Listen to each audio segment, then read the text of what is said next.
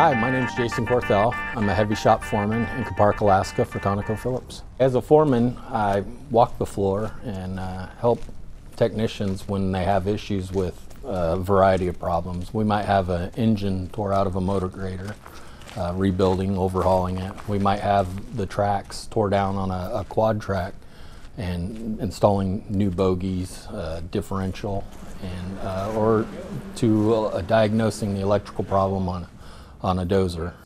In using the STEM, which we're talking about, science, you have diesel particulate filters, and with all the emission regulations, it's good to have an understanding of chemistry and even electrolysis. When you're troubleshooting a coolant system, you need to know if there's electrolysis happening and if it's breaking down the coolant.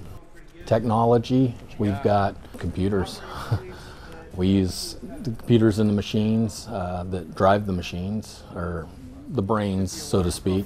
There's times when you have to engineer an idea, like to make a tool that maybe they don't quite make, and you have to get together and draw it out and make tools. And then that's going to lead right into math, where you need to understand geometry. And we even do a lot of rigging with our overhead cranes, and you need to understand math. So you know what you're lifting, the weight, what angle to put the slings at. This is a great career decision for anyone. Whether you're male, female, anybody, this would be a great career path for. What you want to have is a good mechanical aptitude, and you want to be analytical, and you want to grab on to all the stems. I mean, I can't preach that enough.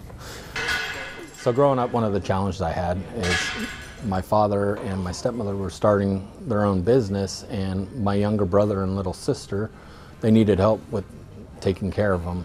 Plus, I did need to maintain good grades, because being the business they were starting was in avionics, and there was a lot of science, and they were hard on me and making sure my grades were kept up. The reason I keep coming back every hitch is I love to work with people. I love solving problems, and I love mentoring younger mechanics and bringing them up to one day be journeyman mechanics. Very lucrative career, makes good money. A message for kids out there in school right now that may be struggling, stick with it. You're gonna need it, and it's gonna come in handy so much in your future. You might even look back at this video and go, thanks, Jason.